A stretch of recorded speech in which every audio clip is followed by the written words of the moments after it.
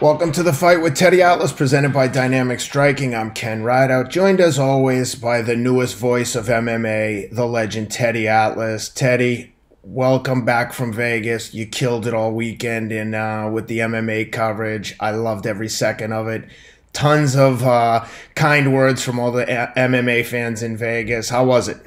Yeah, no, it was great. Listen, I appreciate all the kind words, and I appreciate the real MMA UFC crew, you know, Rogan and Bisbane and Dominic and John Anik and a great lady that does it. Thinking of her name. She does a tremendous job. She hosts one of the shows with them. Of course, DC, all of them. I mean, every single one of them is not only good at what they do and verse at their sport, obviously, their profession, but they're all class, every one of them. And I just appreciate them allowing this boxing peon, this boxing,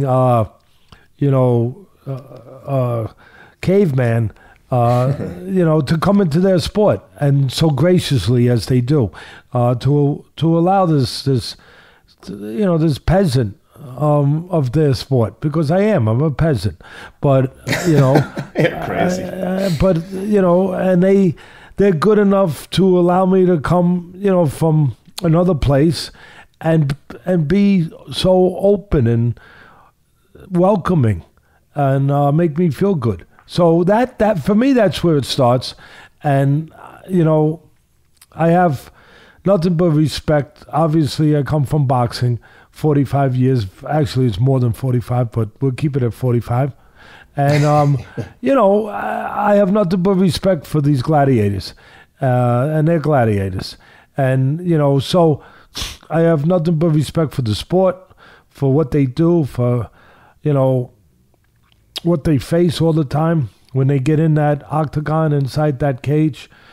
And I appreciate, again, just the level of competence and as I said, pure class that all their people work with.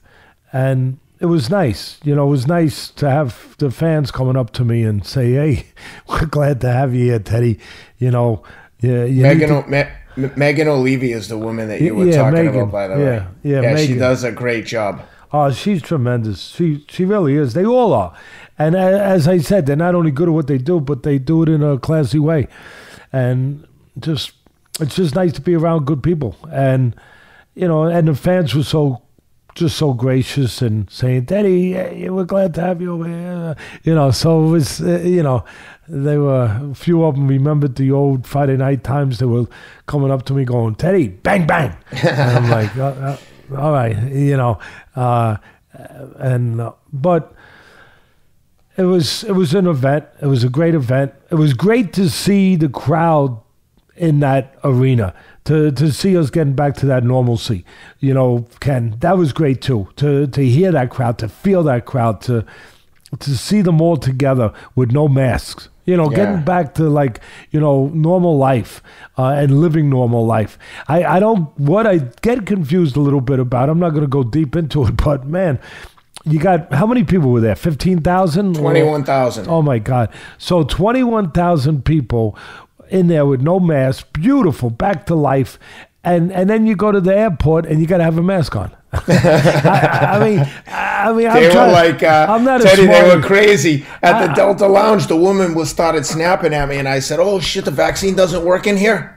And she's like, "What are you trying to get at?" I go, "Well, if I'm vaccinated and the vaccine works, I'm not at risk, you're not at risk, but I get it. If the vaccine, maybe it doesn't work in here." Anyway, I digress. We could talk true. Forever about this. You're allowed to be around 21,000 people on top of each other, and you go and walk in an airport, you better have a mask on. You better, and then you get on an airplane, you better have your mask on. I was just... And don't let it slip off your nose. No. I will punch it for you. I mean, and not to mention that right next to us was the Raiders Arena where there was 70,000 people at a Garth Brooks concert with no mask. Yeah. So Hey, what am I? Like I said earlier, I'm a boxing caveman. So obviously I can't figure those things out. I can just figure out fighting. Can I tell you? We forgot. There were so many things that we took for granted prior to COVID because on Friday I was out there obviously as well, and Friday night I went to see Rogan and Chappelle at the MGM Grand. Oh my God, it was awesome! It was to just be back around people in a big crowd. And the fans, the MMA fans and the fans of this show are so unbelievable. It's so humbling. I love everybody. They're so nice. They love the show so much, and everyone is so kind.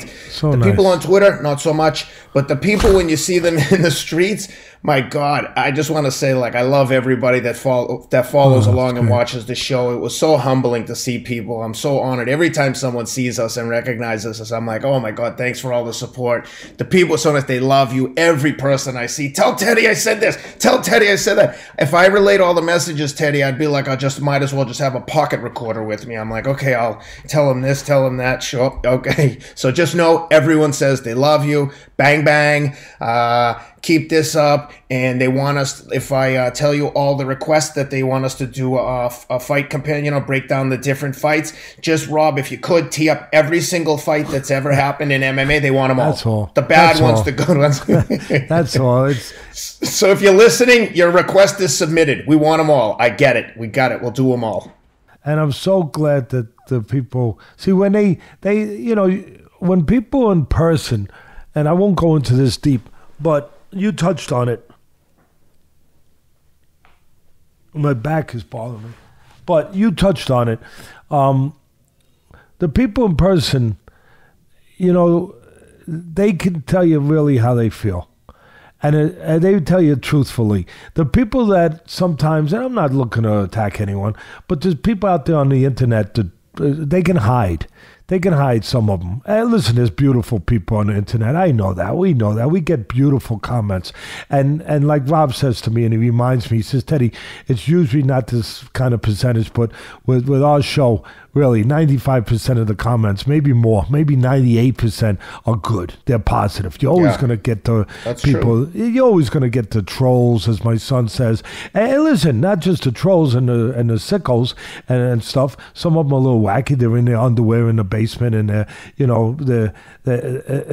not getting out enough. They're not getting out enough, and they're looking to pick on somebody. Maybe they have a gripe with life in general. I don't know, and they get mad. Some of them. But then the other ones with their opinions and stuff, I acknowledge them. I acknowledge that everyone has an opinion and a right to an opinion. I respect it, and they can hate us or like us, but do it in a proper way.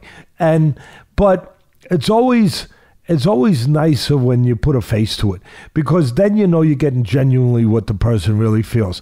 Because again, sometimes people can, they could be away on the internet where you don't know who they are, you don't have to deal with them, and they can be mean, they can say things. And listen, you can say things that are negative.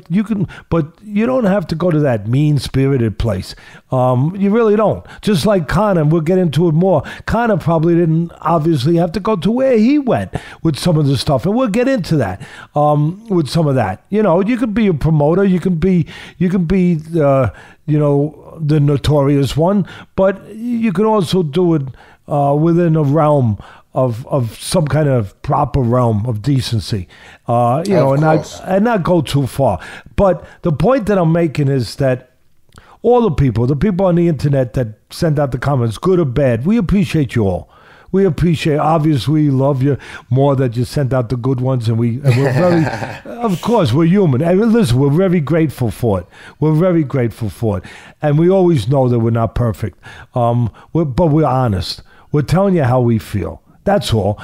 And to your point, and I'm so glad to hear that from you, because you're a good person and you deserve to be treated decent.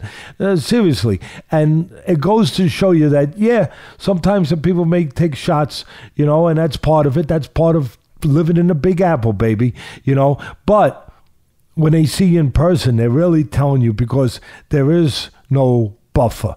There is no, being 1,000 miles away. They're right there in front of you, and they're telling you what they really feel.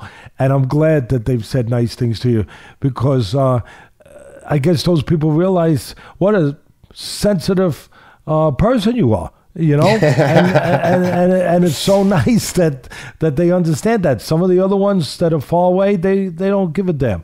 But I think everyone is a little bit sensitive. Just some people aren't confident enough to tell you that they're sensitive. Everyone is human. We all have feelings. Some people just don't want you to know that they have that their feelings are more tender than they are. And the other thing is, listen, you're 100% with that. There are people out there that it's a form of insecurity, I guess, but they're acting like they don't care, like they don't care, and it's a protective device. If I understand anything, I understand fighting and I understand human nature, because I couldn't understand fighting to the level that I do and have to over all the years if I didn't understand human nature and how it works. They go hand in hand. They're connected, So it was. Again, it was great being with the UFC royalty, and that they allowed me to be part of their world with all the post-fight stuff that I did. I thought I was leaving at one point. Charlie Monahan, the great producer, does all the UFC, does boxing stuff too, but does all the UFC. He does everything. He's probably the best in the business, and I'm getting ready to leave because Max and Stephen A., everybody, we had done our stuff, and the car was waiting for us. We're getting ready to leave. Okay, see you later. I'm walking out with them. All of a sudden, Teddy, you got to stay. Really? Yeah, you got to stay. You got to do a few more hits. And I stayed pretty late. And again, I enjoyed, because I was with good people. I was with intelligent people. And I was with genuine people. So, and I appreciated that they wanted me, to give my 2 cents on the things. But anyway, let's get to the fight and everything, because it really was, there was drama, obviously, and leading up to it. Lots of drama. And before we do, I just want to tell you a couple of people that I forgot to tell you. They said hello. If you remember, when we were at NASCAR race 2 years ago, we bumped into Machine Gun Kelly, and I saw him at the Dave Chappelle show, and thanks to Dave Chappelle for all awesome hospitality. And he said, "Tell Teddy I said hello." And then Action Bronson, the rapper, came up, and he started doing bang, bang. And I was like, who the hell is this guy? And he's like, "Hey, man, I lost like 50 pounds boxing. And tell Teddy I said thanks. I watch every episode you guys do, and it's huge motivation. And I love listening to Teddy's life lessons." It was unbelievable. It's a real blessing that we can hear these things, and I can hear them from you.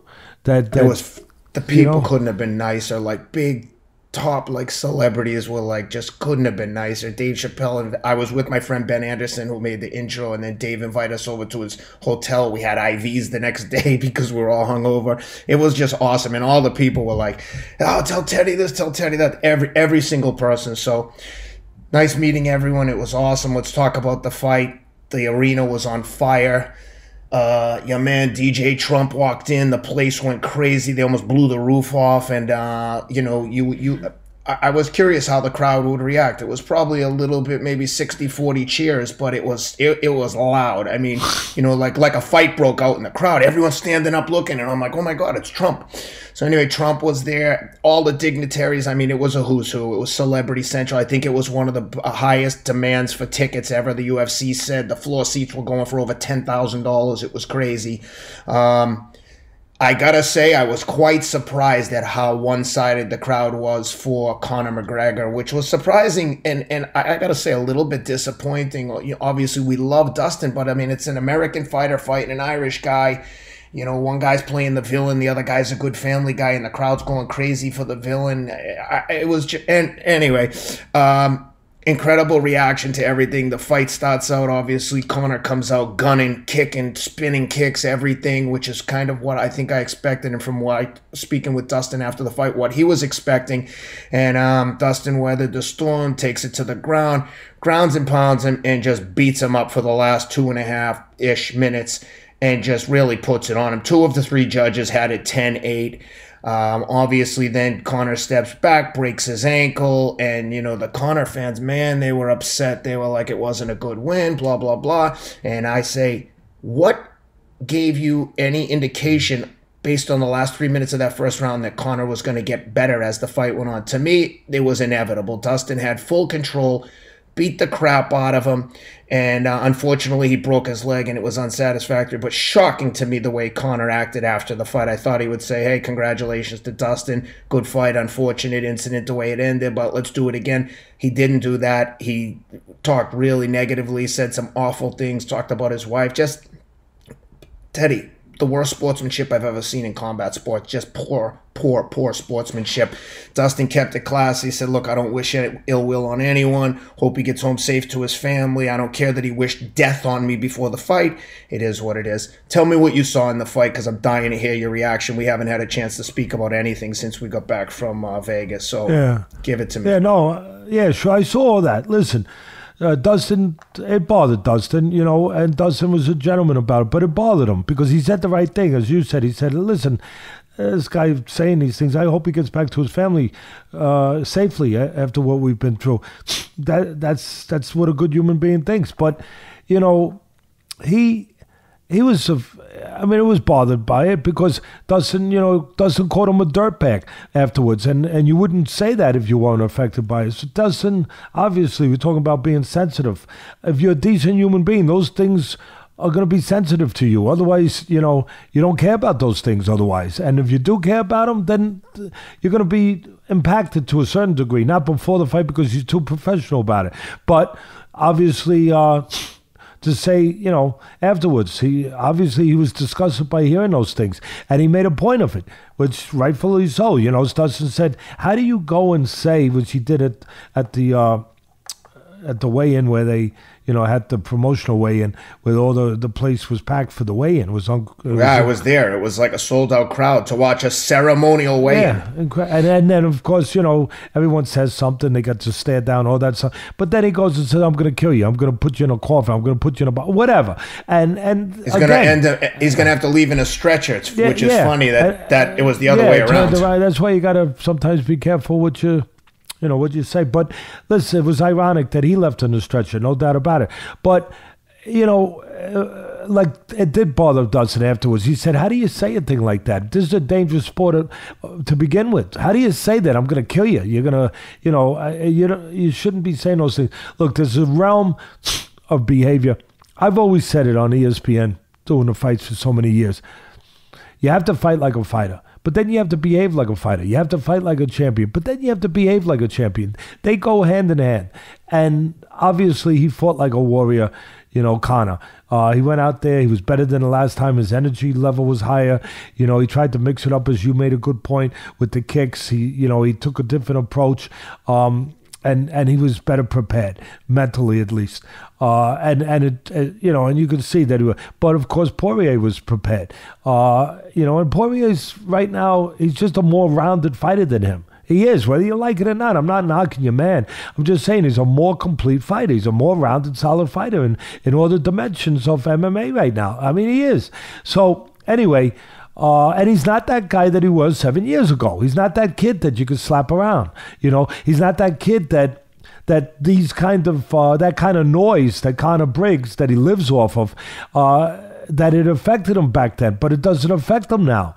It affected him 7 years ago. Dustin be the first one to tell you that. But in a way, it's almost made him stronger, Teddy, that he showed that, like, listen, that's just noise. Focus on your craft. He learned. He's much better now. You're right. It's all part of the metamorphosis. It's all part of the development, all part of the journey, all part of the development as a human being, as a fighter, as whatever you are. Yeah, you could be a lawyer and you get thrown off by what the judge tells you or what the DA said in the middle of your case because you were young and you get thrown off and you forget about what your argument was going to be. And then 5 years later, you've been through those things and those things don't bother you. Why? Because you matured, because you went through it, because sometimes you got to lose to win. That's the way it is, and you learn these things, and you develop as a human being, as a professional, whatever it is that you do, But And obviously, that's what's happened with Poirier. He's developed into a whole different kind of animal, if you want. At Teddy, this point. the one thing I want to mention during about the trash talk, Rob just reminded me, is if you remember, Israel Adesanya said with regards to trash talk, there's certain areas you just don't go into. Family, 100%. religion. Conor crossed every line. He's gonna kill him. He's talking about his wife. It was just bad form. Listen, again, I'll just keep it simple.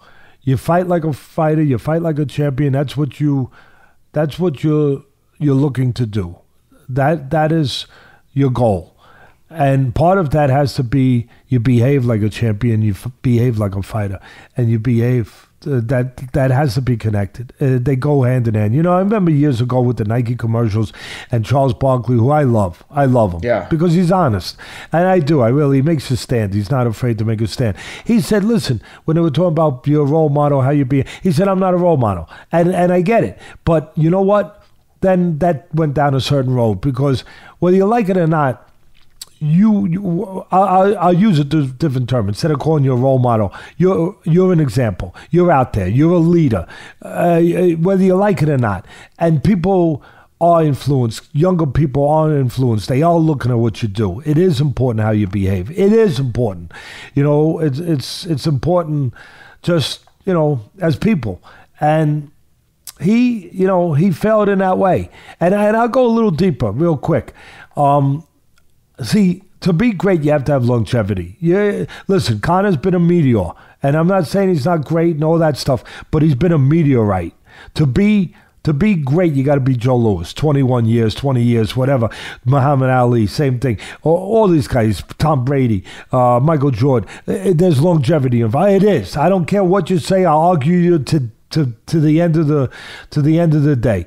There has to be longevity. And what is involved in longevity? Well, I'll tell you. Of course, it's resiliency. Dustin has gotten a PhD in resiliency and overcoming things, stuff like that. But what is it that allows you for greatness to have the longevity to fall into that category? It's substance. It's substance. What gets you to the door? Talent, and of course mental toughness, and all those things, and drive and will. But talent will get you to the door. But to get through that door, that great door, that big oak door, to get through that, the longevity comes from the substance. Meteorites are different than planets. The guys that get there are planets. What do I mean by that? They have soil, they have rock, they have substance. And I'm going to use a word that's going to upset some people. Character. And listen, I'm not saying that Conor doesn't have character. I'm not saying that.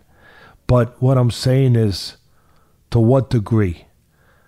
Because the character is that earth. It is that rock. It is what constitutes the planet.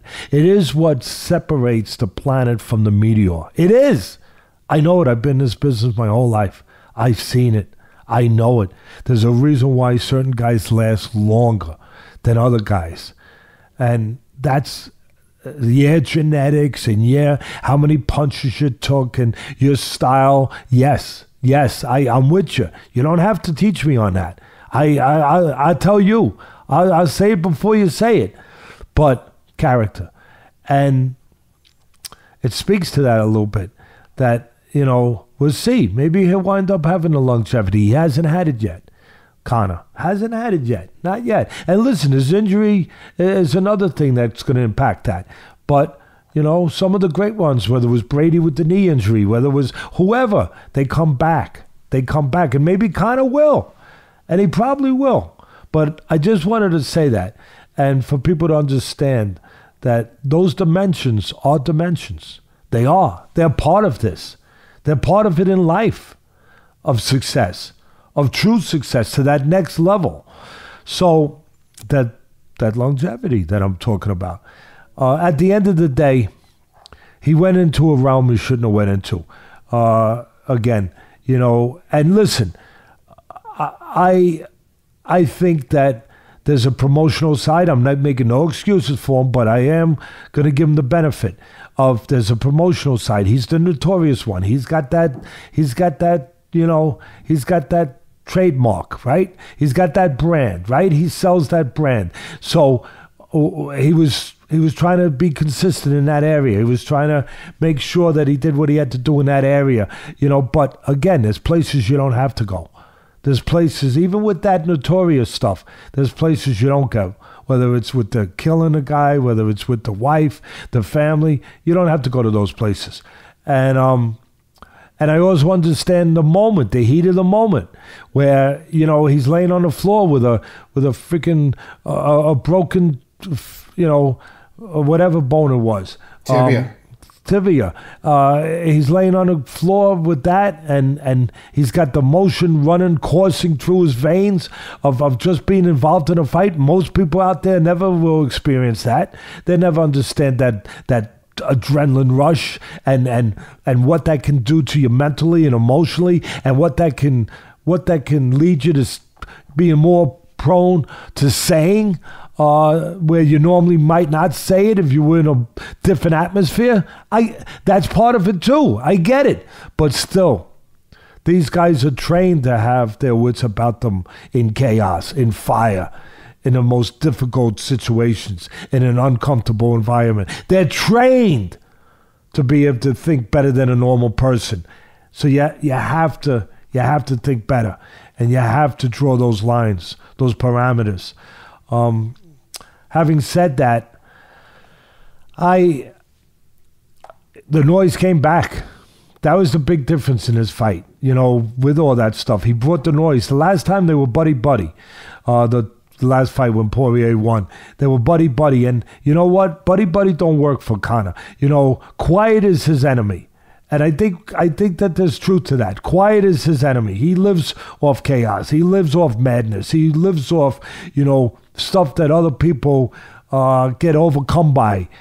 It lifts him like helium will lift a balloon. That noise. It's like the ocean with the crashing waves. It wouldn't be an ocean without crashing waves. It would be what? A lake. And that's kind of Conor. Without the crashing waves, he's just a lake. And he needs to be the ocean. And he tried to do that. There's no doubt about it. I don't think it was an accident. I think it was planned that he had to find something to be angry about. Anger with a purpose, not madness, but anger with a purpose. Madness with the atmosphere, but with the hope that atmosphere will do damage to his opponent. Because again, he thrives in that atmosphere. That he breathes that air. Where somebody else gets exhausted by that air, gets taken out by that air. Not him. He lives in that air. And the last time that air wasn't there. Last time it was too quiet. So he tried to do everything, and I think that was part of it. Bringing that back, bringing that chaos, commotion, bringing it back, and he did. And obviously, what he forgot was that Poirier's got earplugs now. He's got the earplugs, and you know how he got them? It was expensive. He got him through that first fight. Yeah, it was expensive. It's called experience. And he went through the experience of what that noise can do to you if you let it do it to you. And he learned from that. And so he wasn't getting to Poirier with this noise this time, And in some ways, he was telling Poirier, he didn't realize this, but I'm sure Poirier did. In some ways, he was saying to Poirier, I'm desperate. I had to bring this old friend of craziness. I had to invite him back because I didn't think I could beat you without him. And so it's very interesting. I always say that fights take place on a couple stages. The first stage is the psychological stage, where you have to stare down, you have to get through that. Then you have the waiting in the dressing room where the ninjas of doubt can come over that wall so fast. The ninjas of negative imagination can come storming in on you. You have to deal with that, the psychological part of it. And then, of course, you have to go and execute the physical, the technical part of it. And Poirier was ready for all of it. He was ready for all of it. See, I see it deeper maybe than some people, but hopefully that's what I'm supposed to explain to people on this show, why we do this show. Because this is the business that I'm in. If you don't understand that, the X's and O's, if I only understand the X's and O's as a trainer and the physical, technical parts, I'd never be a decent trainer. Because those X's and O's only mean something if you can apply them. If you can apply them. If you can do them under pressure. If you can do them in an environment that exists in this business. You have to understand that environment. You have to understand what that environment does to a human being. You have to understand that. If you just understand, well, when you throw a jab, you turn it over clockwise, you have your chin into your shoulder, move after your last punch. Yeah, I understand all that. But you have to understand more than that. You have to understand the human part, the mental part. What were you going to say, Ken? I'm sorry. Two things. The first thing is there's a great example of just what you're talking about in the documentary about Mike Tyson called Look at Us Now or Wait Till They See Us, where Mike is about to fight in an amateur tournament and he's outside and you're talking to him and he's crying and you're like, hey, relax. Just like in the gym or whatever you told him. But that's a perfect example of the ninjas are getting him and he's so emotional, he's breaking down before he goes in there and slaughters the guy. But you talk to them, I can't even believe they have this footage. The guy had to be right on top of you. So they've got Mike Tyson's outside in his robe, ready to go, crying, nervous about the fight. And you're telling him, hey, this is what we do. This is what we train for. And he goes in and slaughters the guy. That's the first thing I wanted to say, would highlight what you're talking about. But the other thing is, I thought that Conor's antics at the press conference and saying, I'm going to kill you, you're going to pay with your life, it was so over the top that it almost, to your point, seemed like desperation to me. I was talking to Dustin, I said, I think, I know no one's scared, but I feel like he's super nervous, and this is his way. He's masking that by telling you what he's... I think he was basically, without meaning to, he was telling you that, hey, I need help. I'm desperate. Yes. I can't do this alone. I got to bring this element into it. By the way, the documentary you're talking about with Tyson when he was young was called Watch Me Now. By Michael Martin. Fantastic. I can't believe the footage they have of you and him when he's young. It's unbelievable. Hey guys, just a quick pause to give a thank you to today's sponsor, Athletic Greens, the all-in-one daily drink to support better health and peak performance. I know I sound like a broken record when I say this stuff, but I take it with me everywhere. Just back from the fights in Vegas, and as you do in Vegas, there were a lot of late nights. First thing I do in the morning is take Athletic Greens. Gets me back on track. These guys spent 10 years with top nutritionists and doctors to create this formula. It's made from 75 whole food sourced ingredients. It's got vitamins, minerals, prebiotics, probiotics, and antioxidants. Like I said before, consider it an insurance policy for your body's immune system, especially during COVID times. Wear your mask, take your Athletic Greens. It goes without saying. This is all you need to stay on top of your immunity with 12 servings of fruits and vegetables. No need for multivitamins or whatever else you might be taking. Athletic Greens has you covered. As a special offer to our listeners, you get 10 free travel packs with your first purchase. This to me is invaluable because, like I said, I take these things with me everywhere. So whether you're looking to boost your energy levels, support your immune system, or address gut health, Athletic Greens is the way to go. Simply visit athleticgreens.com/Atlas to claim the special offer of 10 free travel packs with your first purchase. Again, that's athleticgreens.com/Atlas, ATLAS, to take advantage of the opportunity. Guys, also want to take a minute to plug Teddy's audiobook. This thing is awesome if you haven't heard it before. It's called Atlas, From the Streets to the Ring, A Son's Struggle to Become a Man.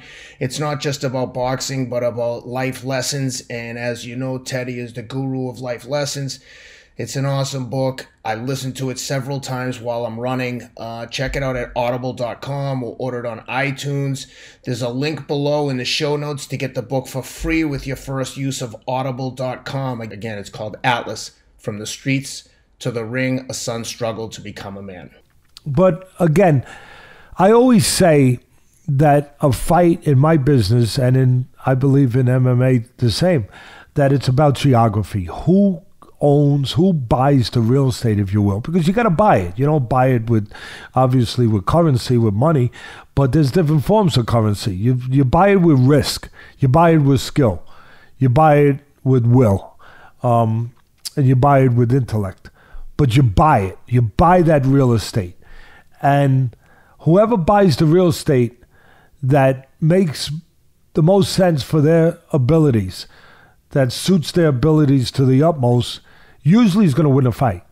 And so that's what I was watching right at the beginning. Who's going to get to geography? And who needs what geography? Well, it was pretty, you don't need Teddy Atlas to tell you that. I mean, Dustin needed, well, I'll start with Conor.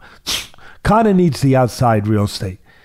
People forget, when he was soaring across the sky like a meteorite, like I said earlier, he was counterpunching the crap out of people. I mean, that's what he was. Brilliant counterpuncher, southpaw, gave him a little edge, and a good punch with the left hand. And good instincts, and a lot of confidence, and very calm in an uncalm place.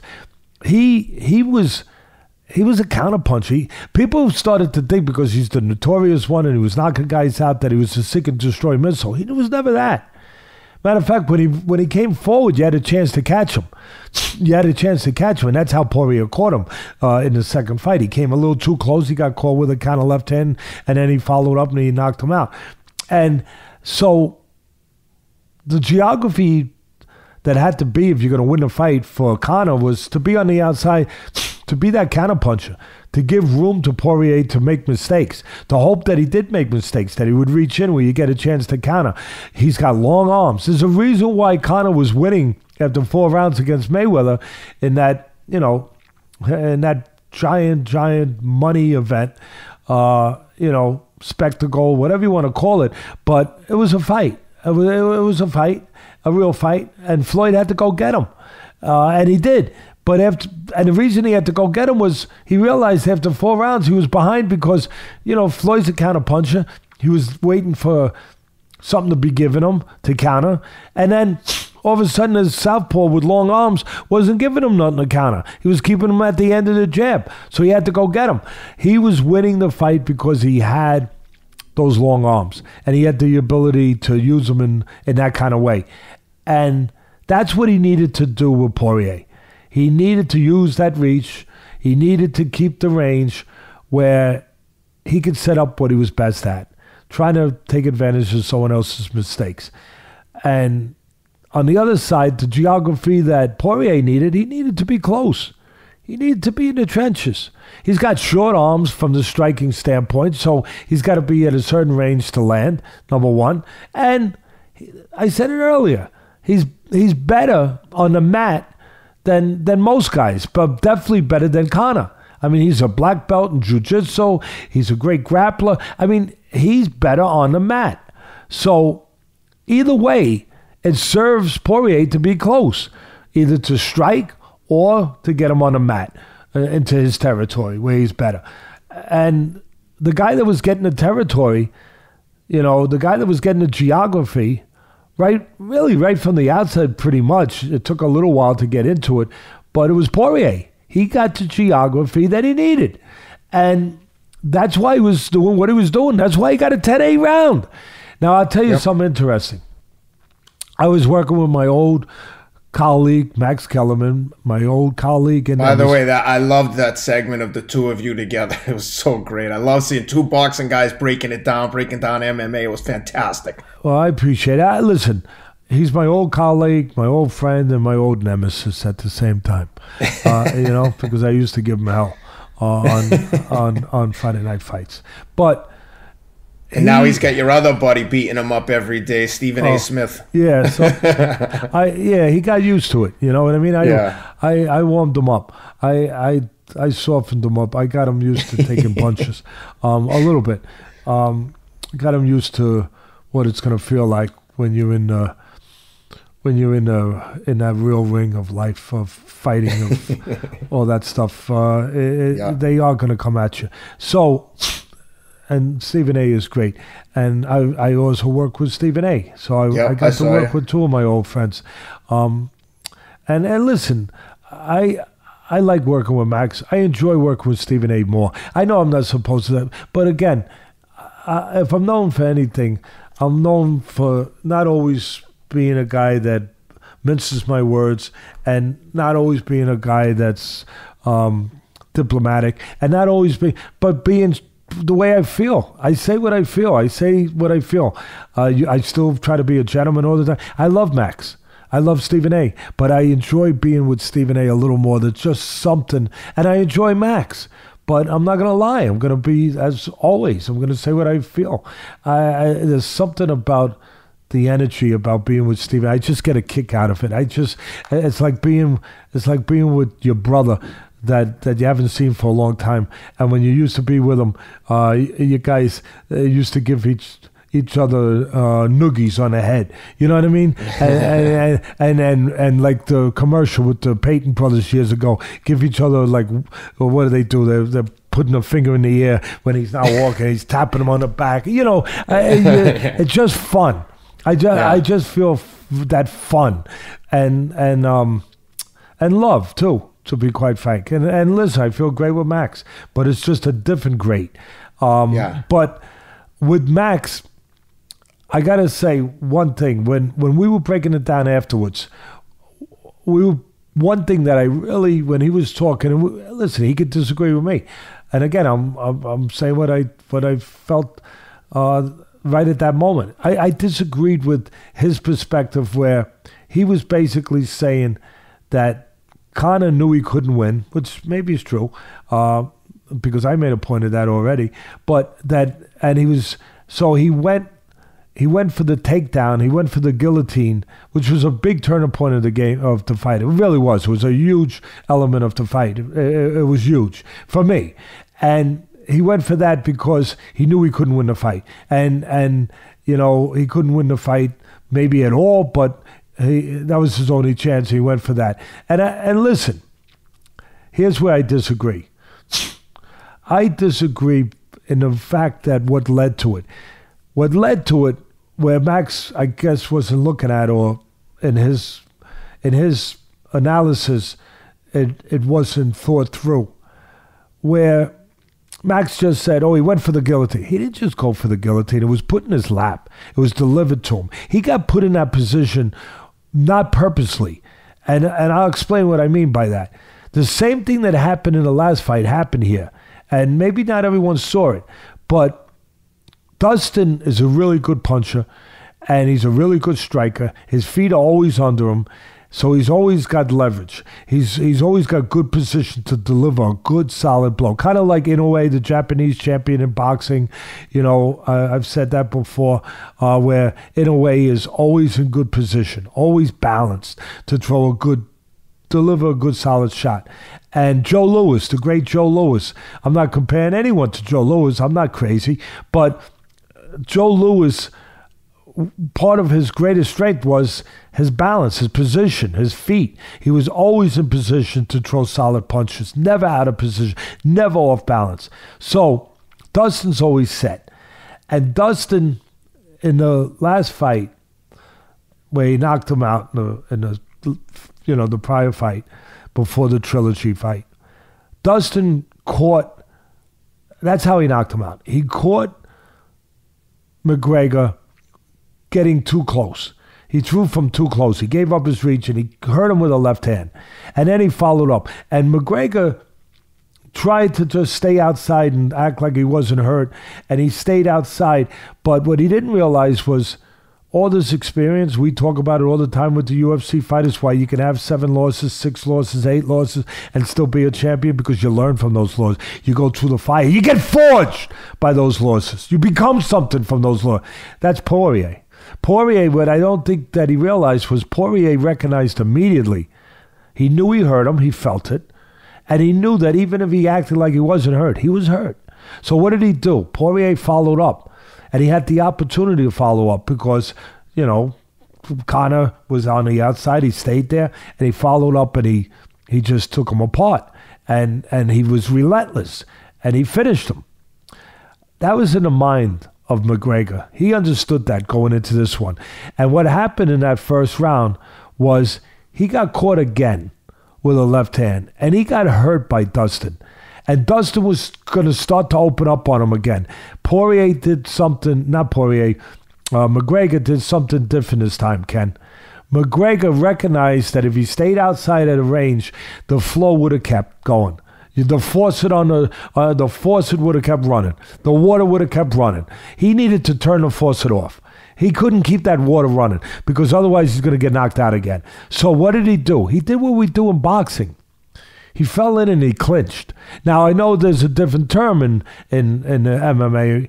I know it's going for the shoot, it's going for the takedown, but what he did was a boxing move. He went in for the clinch. He went in to tie him up so he couldn't continue punching.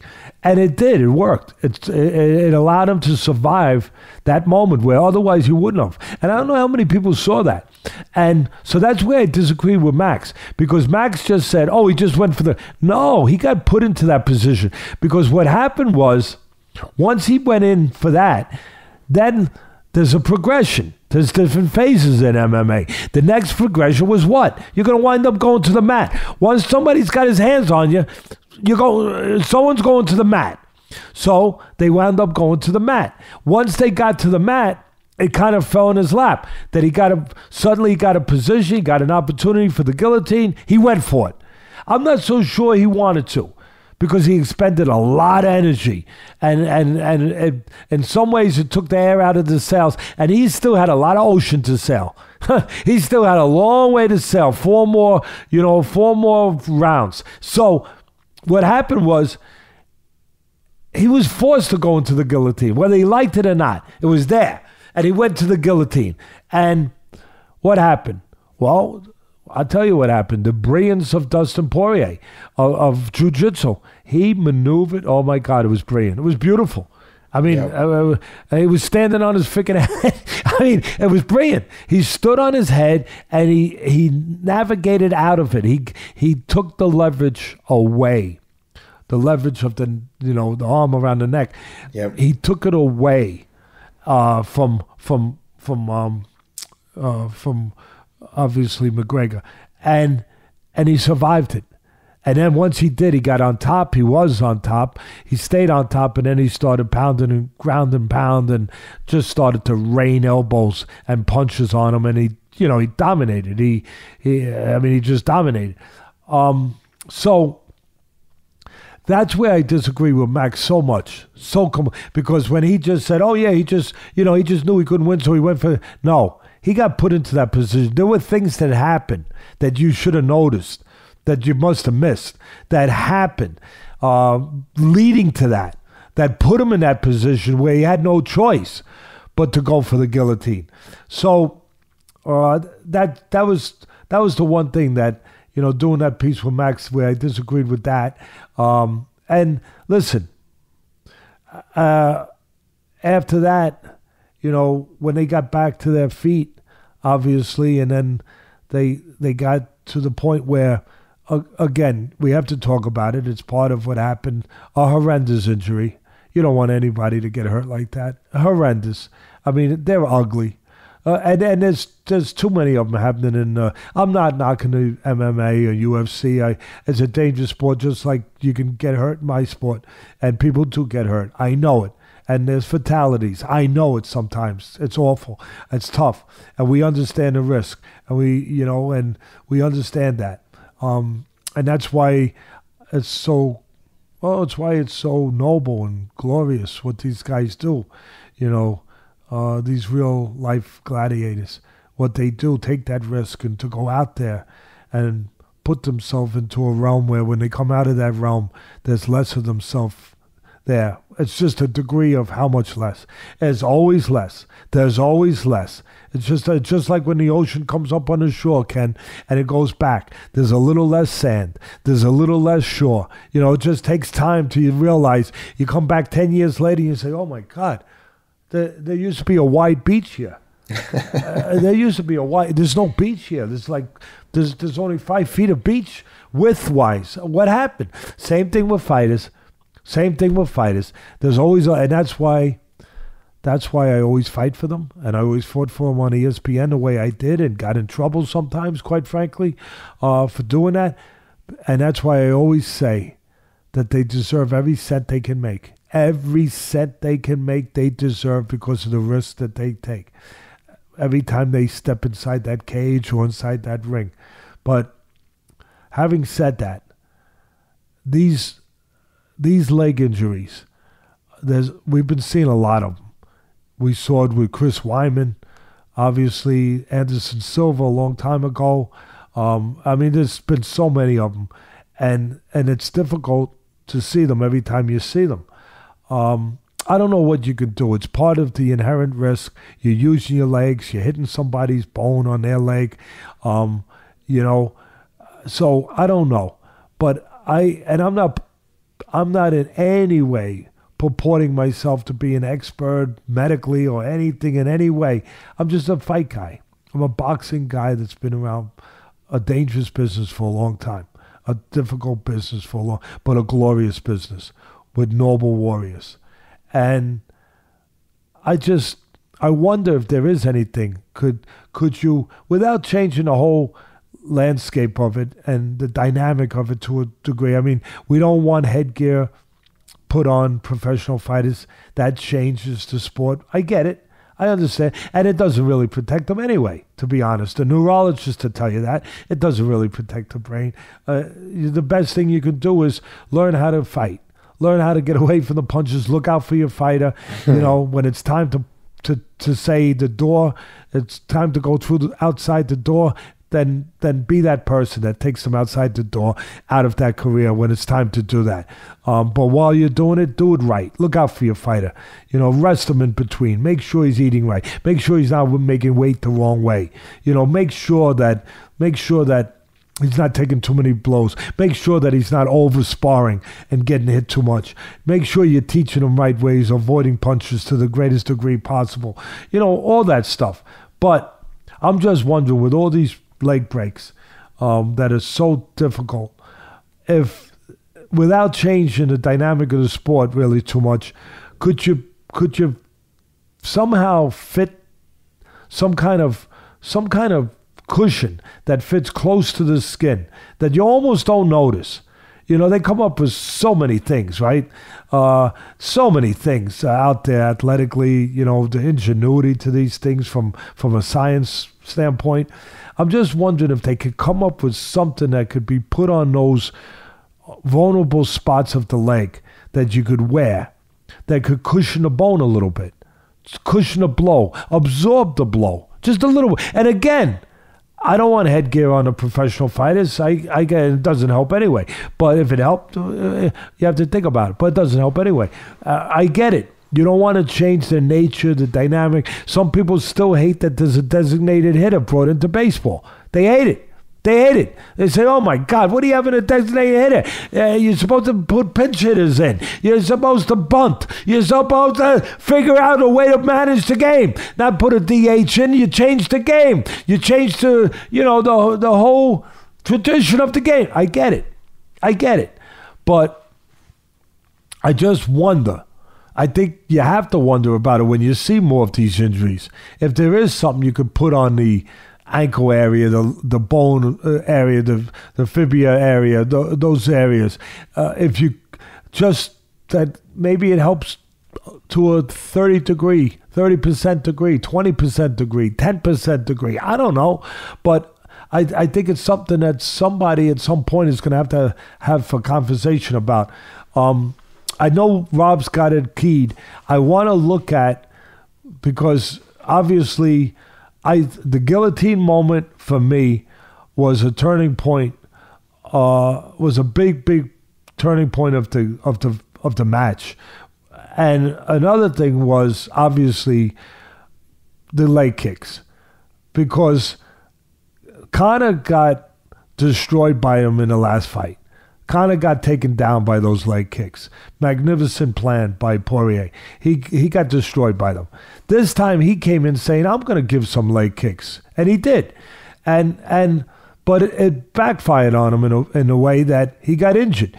Now, we don't know. It's all speculation. We don't know for sure, so I'm the first one to put that out there. But we want to examine everything, and that's what we do on this show. And I want to bring up the part where a leg kick is thrown by Conor, and Poirier checks it the way you're supposed to check a leg kick. He checks it. But then something happens because everyone's trying to guess, where did it happen? Did it happen just on a step back where all of a sudden his ankle flopped? Or it was, again, disturbing to see. Where the ankle just flopped? Did it happen just on that? Was that enough force to create that? To make that bone break? Or did it happen with a prior kick, what people were speculating? With a prior kick where it got a crack, maybe a hairline crack, whatever, that it got a crack, and then later on when he stepped back, that was enough to bring it to that stage. So if we're going to talk about that, and we are, because everyone else is, we're going to look at this, where there's a check by Poirier, a kick by Conor, a check by Poirier, and then something very interesting, Ken, and I know you know it. Poirier points. Really interesting. In the middle of fighting, he points. He points down to the leg of Conor, almost as if he felt something, and he's saying to Conor, "You just broke your ankle." Let's see it. Yeah. There's the point. See, there's the point. There's the point. Now we're going to see, of course, the kick, and we're going to see it in full motion, and here it comes. So here comes the kick. You're going to get the kick, and then you're going to get the whole sequence of everything. Hopefully, we could even run it at regular time; would be fine. We don't probably need slow, but I think they just have the stills because the UFC hasn't released the actual footage. But there's the stills of the kick in the knee. Yeah, tremendous. There it is. And there's now the kick, he just threw that kick, and there's the point. Yep. Now, right now, Ken, Poirier, to me, and we're going to interview him, so we're going to ask him directly, and I ask him that question. We're going to have him on. But that, to me, he's pointing to the leg like he's saying, "You just broke your leg." Like he's saying, because it's all a psychological battle too.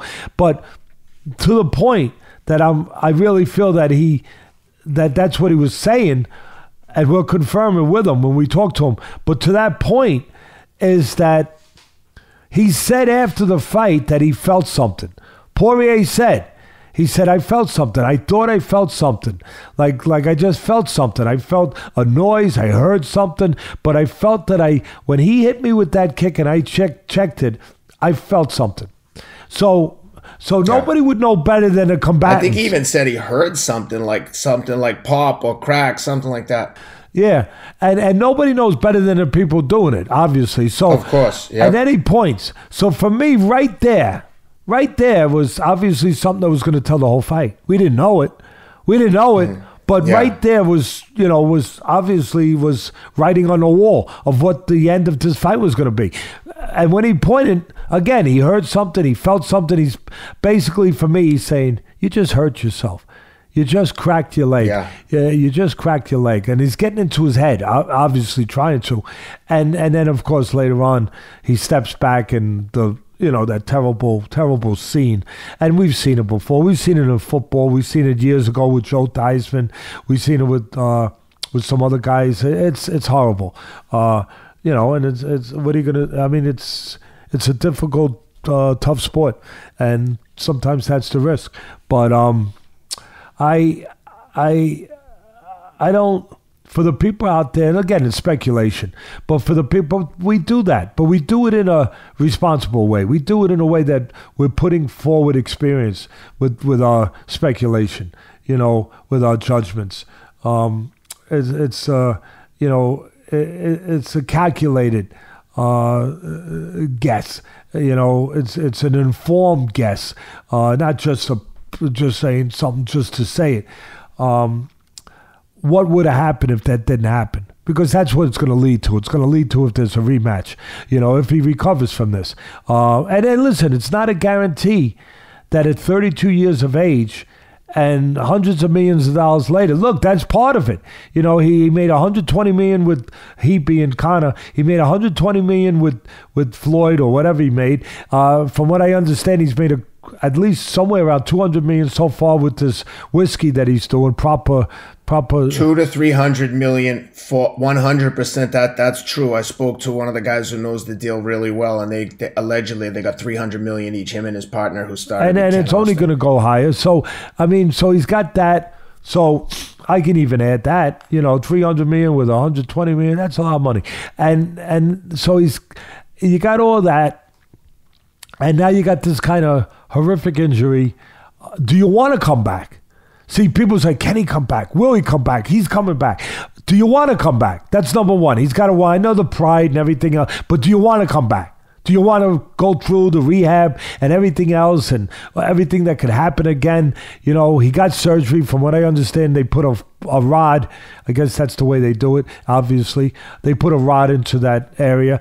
So he got the surgery, went through the surgery from what I understand. I asked a few people. They said everything went well. He posted something on social media saying that he was out of surgery and all went well. Oh, good. And one quick thing, Dustin said on our show the last time we interviewed him that he was expecting more leg kicks this camp, and that he had been working on exactly that, is defending the leg kicks and checking them. And Rob sent, I think, a tweet highlighting that as part of our from one of our old interviews. Yeah, I mean, listen. So does he want to come back? Can he come back? It's not an automatic that you can come back to the level that you want to come. See, that's another thing. Yeah, you could come back, but to what level? Can he come back to the level that he needs to come back? Will he ever be at that level again? I don't know. Right now, he's not. Right now, again, I don't want to get you riled up, you notorious ones. But he's not at the level of Oliveira. He's not at the level of Poirier. It's in front of you right now. Right now. I mean, listen, he's dynamic with his talent. Maybe it'll change. He can catch somebody, he can hurt somebody. But right now, it doesn't look like he's quite at that echelon, at quite that level of, with these other guys. Can he now, off of this injury, come back? And again, it's not just come back and be at that level, because that's where Conor's going. He ain't going, he's not going to some other level. He's going to the top of the mountain. That's the only place that exists for him. So can he come back? Does he belong at the top of the mountain anymore? That's a question that's got to be asked. It's got to be asked. I'm sorry. But, and I don't count him out. I don't count out a kid that came from the ghettos of Ireland the way he did and overcame all the things that he's overcome. I don't count him out. No. I'd be stupid to count him out. Never. But I'm using my experience. I'm being honest here. I'm just going down the road I have to go down to put out the proper thoughts about the proper possibilities. And for him to come back, first of all, he's got to want to come back. He's with, after all that money, like Marvin Hagler, the great late Marvin Hagler, like he said, one of the greatest middleweights, greatest southpaws of all time in boxing. Like he said, it's pretty freaking hard to get up and do road work at 5 a.m. when you've been sleeping in freaking silk sheets. Yeah, it is.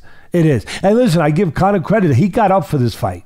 There's no excuses there. He would never. He was ready. He got psychologically, mentally, emotionally. He brought the noise. He went where he had to go in his mind. He was ready for this fight.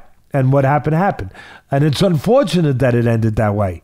It's unfortunate. And listen, it plays into the comeback, into the rematch thing, because there'll be people out there that love him, that this will fall right into their lap as an excuse. And maybe it is an excuse. Maybe it's not an excuse. Maybe it's the truth. But it'll fall right into their lap to be brought in. Oh, he would have been, he would have got up and done something, if his leg didn't get broke. So it's kind of in some ways what a promoter almost wants if he wants another fight. Really. It happens in boxing where it ends a certain way, where now there's an ability to build a fourth fight. Oh, if he didn't break his leg, he was going to come do this and do that, and he survived what he had to, but he was going to go. all right, because now the door is open to go down that hallway if you want. If you want, and promoters always want to go down that hallway, Ken. Always. If they can make money, if they can sell the fight, for sure. Yeah, always. So listen, it comes down to, will there be, and being that he's the money man still in the game, you could guess that there probably will be a fourth fight, or somebody will want it, because he's still iconic. He's still the money guy. He's still the name, you know. He's kind of like when Tyson lost, he still got the big money. Why? Because you never know what the drama that he brought. He might bite someone's freaking head off, you know, in the middle of a fight. He's still getting it at 52. He's still getting it at 52 years old. People still paying to see him fight. I mean, you know, because of that, you know, because of that just that curiosity, morbid curiosity, maybe some ways, but whatever. You know, what's he gonna do? He bit a man's ear off once. Yeah, really? Yeah, you didn't hear about that? Yeah, he bit a guy's ear off, and then he sat down. He washed it down with a martini. Really? Really? Yeah, and then he ate the olives. Rick, come on! And he ate the olives. That's the most disgusting part of this story. that he swallowed the olive after the ear. And the martini, I mean, you never know where, you know, these stories go. They go on a life of their own, you know, and people that have that kind of mystique that Tyson had. And then there's the other ones, too, that just bring the kind of fight they bring, like Arturo Gatti, God bless him, the late, great Arturo Gatti, where he just made such great fights that people didn't care if he lost. They knew the drama they were going to get. They knew the theater they were going to be involved in. They knew what he was bringing. You know, so Conor brings a lot of things that, win or lose, people still want to see him. And so there's a good chance, being that he's still the cash cow in that business, that there'll be a demand for a fourth fight if he, again, number one, does he want to come back? I know everyone guesses. Of course he does. That is pride. But does he want to? You know, he's got he don't only have silk sheets. He's got silk pajamas, silk pillows, you know, silk slippers. You know, with that kind of money, you got a lot of silk. You can buy a lot of silk.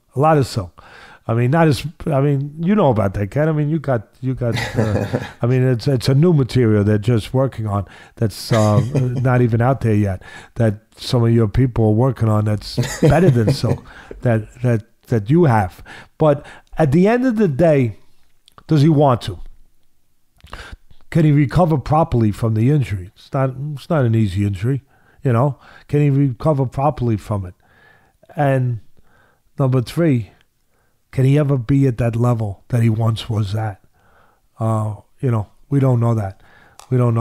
But I think that's a pretty good synopsis of the fight. Again, Poirier was, at the end of the day, he's the more rounded guy. He's the more dimensional guy. He's the more versatile guy. He is. I mean, taking nothing away from Conor. Conor's tremendous. But Poirier is... And again, it served him to have those losses in his career, to have those 6, 7... Well, how many losses does Poirier have? What's his record? Give me 1 second. I'm not sure the exact record, but I'll tell you while you talk. All right, listen, it served him because it formed him into a solid guy in all dimensions. It formed him into a solid psychological guy, formed him mentally tough, a resilient guy. A 28-6. See, 6 losses. A guy that's seen everything. A guy who's been in with all kinds of styles.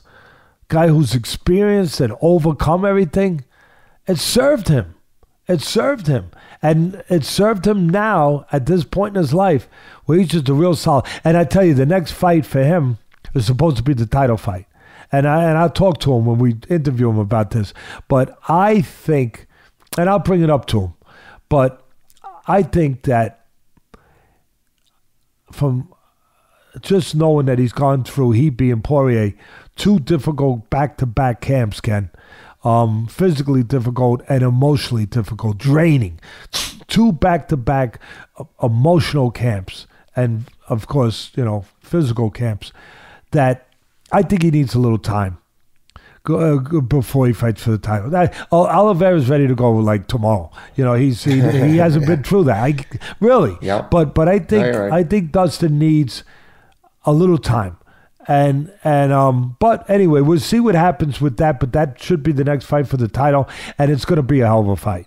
It's going to be a hell of a fight, and in some ways, it'll be a more dangerous, difficult fight, really, than the Conor fight, because Oliveira, in some ways, is like looking in the mirror. If you're Dustin, it's like looking in the freaking mirror, because they're both really well-rounded. They're both well-rounded. They're both really good on the mat. They're both really good strikers. They're both really experienced. They're both really tough. They're both really confident. They're both really dynamic. It's like looking in the mirror. That's gonna be a hell of a freaking fight. It really will be. You know, I know it doesn't have the bells and whistles and the lights hitting the sky and everything to come for the carnival stuff. I know it doesn't have what Conor brings in those kind of forms that the iconic ones bring, that that those kind of superstars bring, that have gotten to that place, that have that kind of mystique and everything going on that Conor has. But as far as just a great fight, it figures to be a hell of a fight. Possibly at the time when it does happen, it could be a fight of the year. You could say that ahead of time with a fight like that it's got that kind of potential. Yeah, it was quite the scene after the fight. We went back to my friend Jesse Itzler was there, and I wanted to meet Dustin. We went back to the house with Dustin afterwards and went with him to his after party, and it was just fantastic to see Dustin walk through the casino and the place erupt and everybody cheering and chanting his name, taking pictures with him. It was really, really nice to see him get the recognition. The fans just absolutely loved him, and I was super happy for him. He was there with Thiago Alves, who just won the bare knuckles title, Mikey Brown, his whole camp, his manager, obviously his wife. He's got a good group of people around him, not surprisingly. And Theo Vaughn, the comedian, who's also from Louisiana, was there. It was quite the crowd, and we had a ton of fun after the fight, and it was just so much fun to see, and so nice to see Dustin relaxing, having fun, enjoying himself, and kind of basking in the glory for a few minutes after the fight. Who got a bigger chair going through the casino? That's what I wanted. You or Dustin? Probably 50-50. That's what I thought. That's probably what I thought. I'm surprised it was that even. Surprised it was that close. I think a couple people actually almost knocked me down trying to get past me to get a selfie with Dustin, but it's all good. Hey, one of the things that I wanted to touch on, unless you've got anything else with the UFC, is I think they're starting to call you Teddy Scoop Atlas now. You broke some big news in the boxing world on the one of the top handicapping shows out there, Bill Krakenberger's podcast. You broke the news that Tyson Fury had COVID, and that fight is now being postponed. It was supposed to be in 2 weeks on the 24th of July. Unfortunately, pushed back to, I think, September. But I'm dying to know how you got the scoop. You're like the CIA.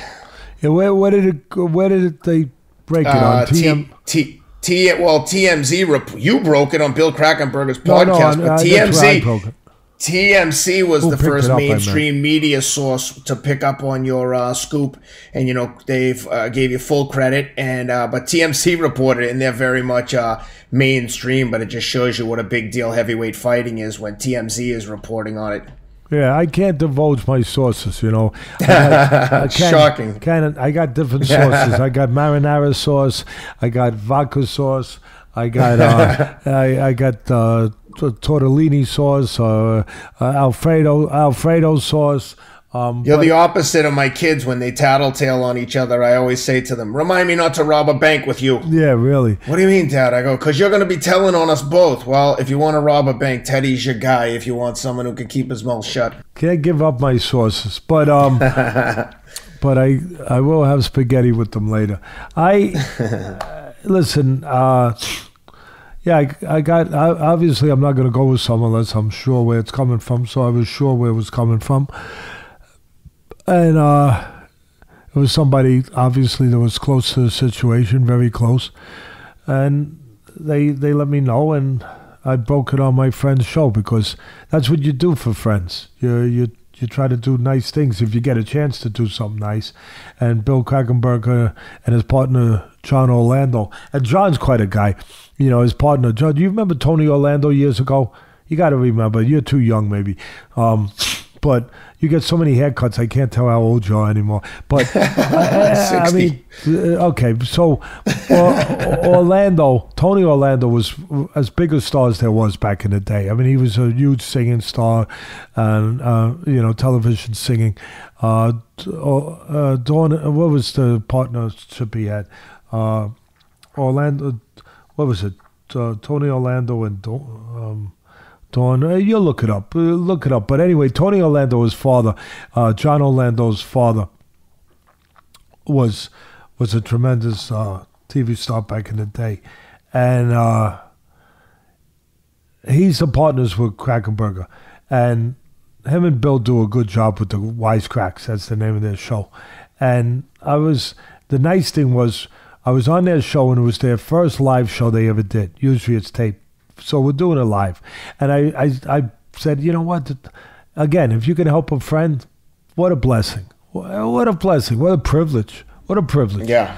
And so I'm glad I was able to do it on his show with two good people like they are, and so good at what they do. I mean, they're really good at what they do, breaking those games down, the fights down. You know, they bring the odds to you. They bring all the background stuff, whatever the hell's going on that you might need to know about.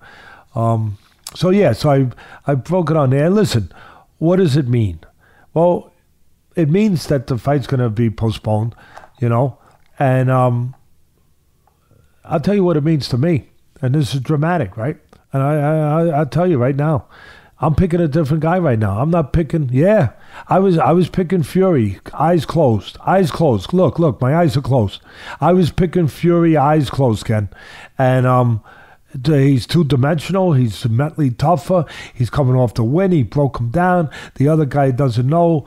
You know, he didn't have a fight in between to know if he's going to be okay, if he can handle this. He's had nothing to exercise those ghosts that are in his head, put in his head by Fury. Fury has shown that he can go walk you down now. He can box with you. He can do either one. And again, he broke this guy down. He broke him down to a point where the guy was making excuses, you know, all over the place. You know, I had too many MMNs before the fight. I had a bad Frankfurter. You know, the outfit was too... I mean, it just went on and on and on. And, to the point of, not being so good. I mean, a little embarrassing, a little bit. He insulted him a little bit. And then he fires his trainer, and that was horrible. As a human being, we talk about treating people properly and everything else, right? We talk about that, having a certain etiquette, a certain humanity to you. We just talked about it with Conor McGregor, the realm that you go to, that certain places you shouldn't go. You have to behave like a champion. It's a responsibility to do that, or it should be a responsibility, not just to fight like one. Well, when Wilder blamed Mark Breland, his trainer of years, for poisoning him. I mean, that's terrible. You don't do that. I mean, come on. Are you kidding me? Then why was he with you? If he had the potential of being a kind of human being that would poison you, why did you have him with you for all those years? Come on. And, so... to do that, not to mention Mark Breland is just a salt of the earth type person and a quiet person and just a decent person. Really. So, with all that, and I give credit to Wilder for one thing. He demanded this fight. He had the rematch clause. He demanded it. He went to a judge, and he got the fight. He could have got a step-aside fee and waited. No, he wanted to fight. So I give him credit for that. I do. See, I say both sides all the time. I give him credit that he wants to rectify things. He wanted to get back with him. But at the end of the day, I was picking Fury because of the things I just said. That, he could do more things. And he fights better. He doesn't punch better, but he fights better than Wilder. Wilder falls all over the place, drops his hands, doesn't know how to get away from punches too well, gets out of position, but he can punch like a son of a you-know-what with that right hand. He's got the hammer of Thor in that right hand, and he erases a lot of freaking mistakes, and it has. And it almost did the first time with Fury when he dropped him twice. But Fury showed his mettle, getting up. He showed his character, getting up. He showed his chin, getting up. He showed his mental toughness, his belief in himself, getting up. His will, getting up. With all of that said, I was picking Fury. Now I'd have to pick Wilder. Yeah, I know I just put a bombshell out there to somebody that, what?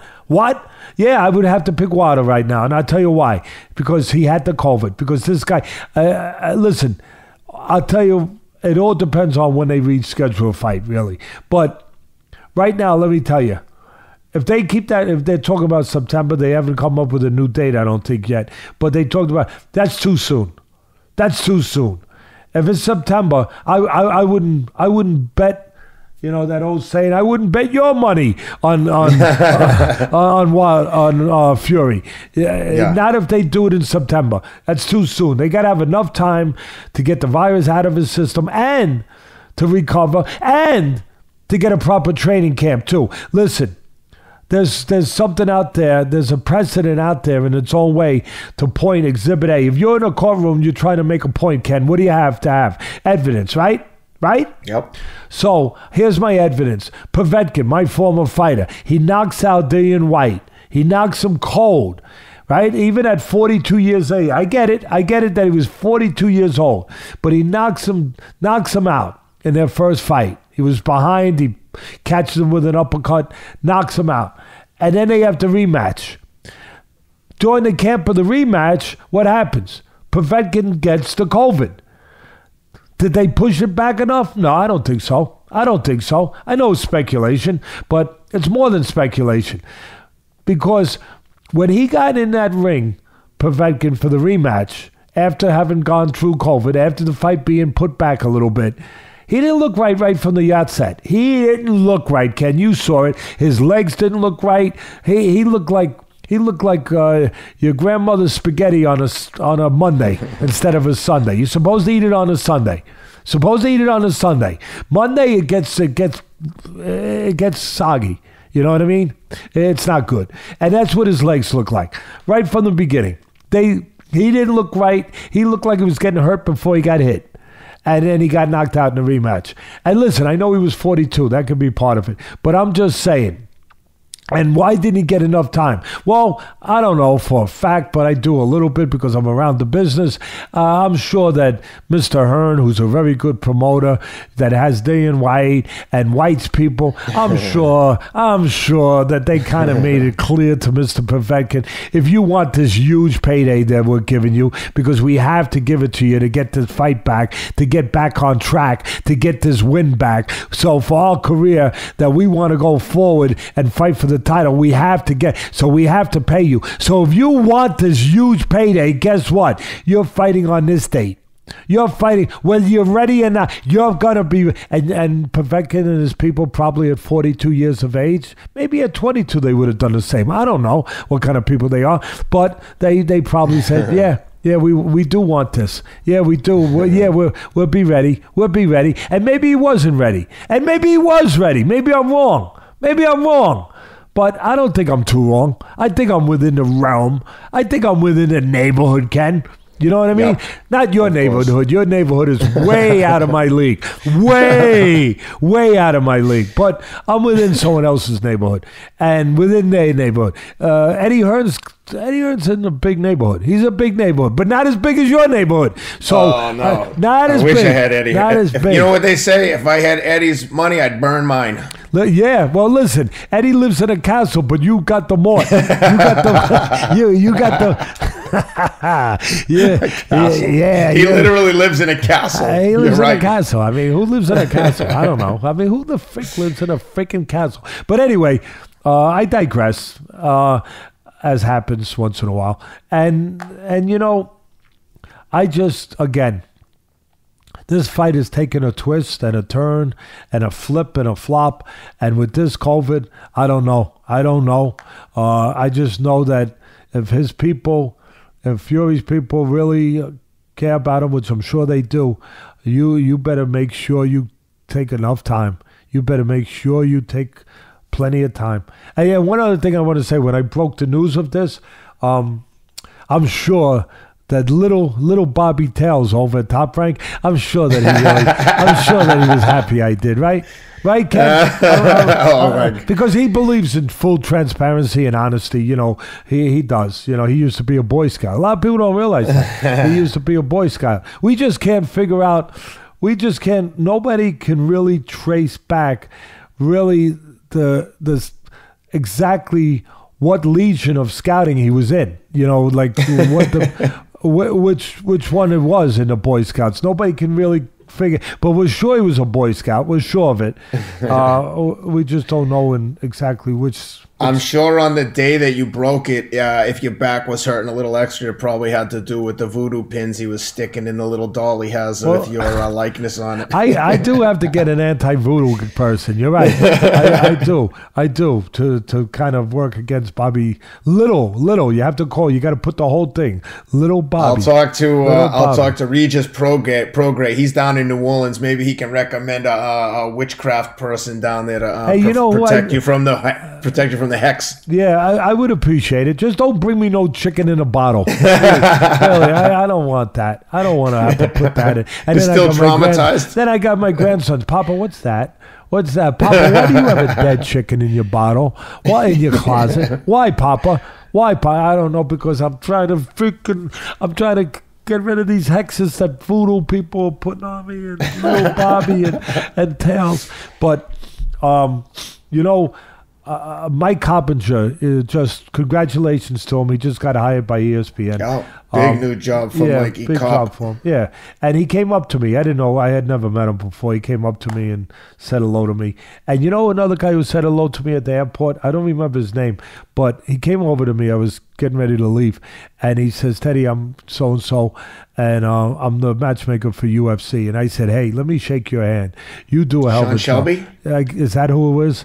That's one of them, yeah. A young guy, not like in his 30s, 40s, maybe. And a nice guy. And he just came over. He said, "Teddy, I want to say," I said, "Hey, you're the matchmaker. You do a hell of a job. I wish we had somebody like you in freaking boxing that could do the matchmaking the way you do." And he laughed and he agreed. He agreed. He said, "Yeah." He goes, "Boxing could use a better matchmaker. There's no doubt about that. If there was such a thing as one matchmaker for boxing, which of course there isn't." But yeah, so it was good. But as far as the breaking the COVID news and all that, well, what does it mean? It means the fight's going to be postponed.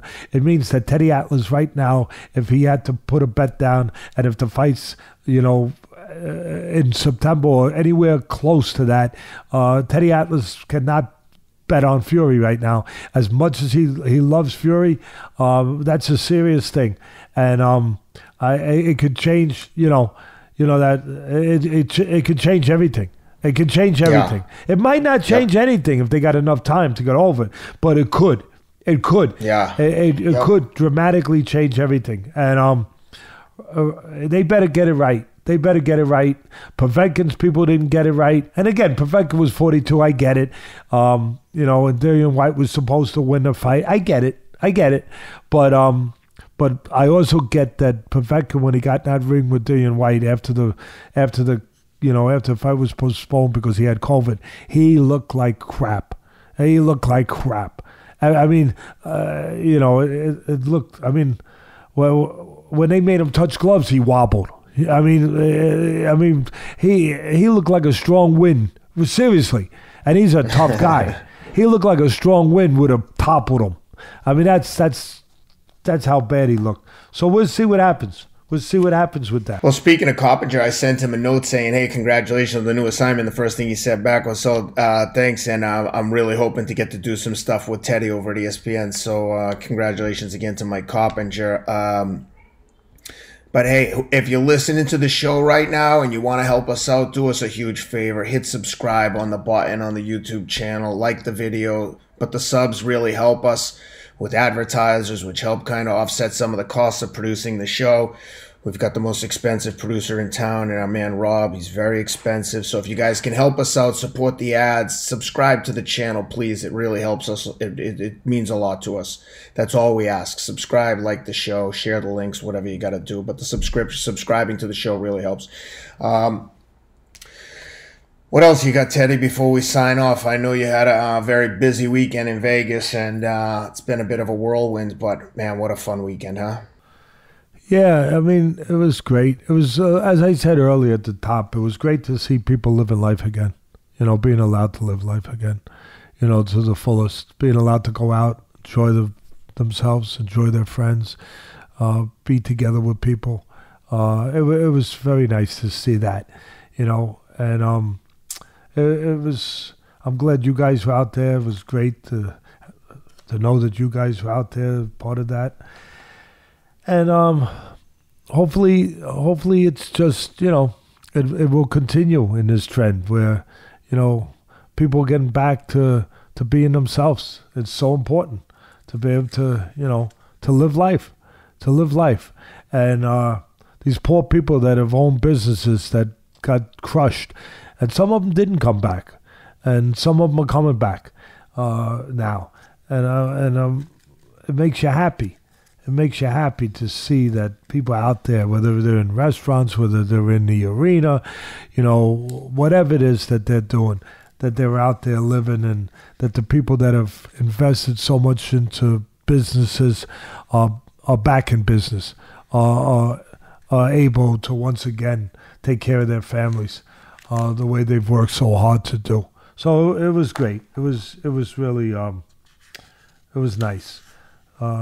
And hopefully the people, hopefully I won't get thrown out of Detroit. Hopefully I'll get invited back. They don't invite me back to do fights too often anymore. So they don't want the truth in boxing. They want the narrative that the promoter is telling them to recite. The end. Talk about the house fighter. Talk about how one-sided the fight is. The house guy's beating the hell out of him, even though he's like his eyeballs hanging out of his head, whatever the case may be. That's what you're supposed to do if you're calling network fights. Support the network fighter. Anyone who doesn't see that must have blinders on. Anyway, I digress, as you would say. I appreciate it. See, I always give more credit than maybe they do to the intelligence of the fans. Maybe that's what I do anyway.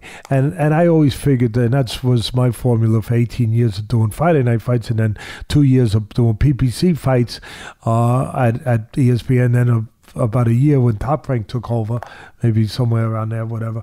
But I always felt that if you tell the truth to the fans, they're going to come back. That if you lie to them, you put crappy fights on, and you try to pretend it's a good fight, the fans aren't stupid. They're going to say, why should I come back? But if you tell them it's a bad fight, which I used to do, you tell them that, they didn't all, not everyone had, not everyone enjoyed that. The promoters didn't enjoy it too much. But, especially before the fight started, before it even started, I say, listen, I'm putting out a little consumer warning. What? Nobody puts consumer warnings out there for a fight. Well, I'm putting a little consumer warning out there that this doesn't figure to be the greatest fight in the world. Maybe it's got something to do with the opponent came in on crutches. I don't know. I'm not sure. But the opponent was just parking cars outside, and now he's gloving up. I don't know. But just in case it might not be, I just want to warn you that it might not be. And then they go crazy. Oh my God, Teddy can't do that. He can't. No, I can do it. You know why? Because that's our audience. That's everything. The fans and the fighters. But the fans, that's everything to the business. And you got to be honest with them. You got to treat them right. And if you are, my theory, and we did pretty damn good for all those years. My theory was that if you're honest with them, the fans, you might warn them about a fight that's bad. But they're going to watch that fight anyway because you told them.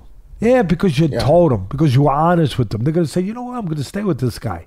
I'm going to freaking sit here. I'm going to stay with this. And I'm going to watch this because I want to see if he's right, number one, because he just said some exactly. crazy, bold thing that doesn't get said too often. But I'm going to stay with. And you know what? I'm going to be there when he tells me it's a good fight.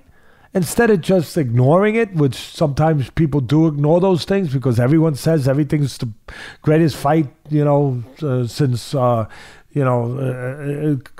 all time. Everything's the great fight. Yeah. It's too simple to say that, right? People, this is the greatest fight since, whatever. But if you tell them the truth like that to people and then you tell them it's going to be a good fight next week or 2 weeks later, they're going to be there. They're going to believe you because they have a reason to believe you. And I think it's good business. So where the promoters got upset that it was bad business, I disagree. It was good business. And it was good for the networks. It was good for the network. It was good for something we talked about earlier, longevity. Because if you're honest, you're going to have longevity. If you go for the quick fix and the BS and, just be the carnival barker, come on in, see the two-headed, lady and, whatever those carnival acts were, the snake man. The bearded lady. The bearded lady, the bearded lady with two heads. See, in my carnival was a bearded lady with two heads, not just a bearded lady. We went a little on Staten Island. We do it a little beyond. We do it a little beyond, and I think if you did that and you do that, like some people do, I don't know. To me, no. But if you tell them the truth, I think at the end of the day you're gonna have longevity. I think truth is longevity. I think substance is longevity. That's just how I feel. I was brought up that way. I saw that around me with my father. And I saw the difference sometimes, through the experience of life. So that's just how I feel. But anyway, it was great doing this show with you. And hopefully, I hope I am invited back. I hope the people out there, you guys, the fans, I hope you enjoyed a tiny bit of what I did. And I appreciate, again, the UFC people, all those guys that really know this stuff better than I do with the MMA, a lot better.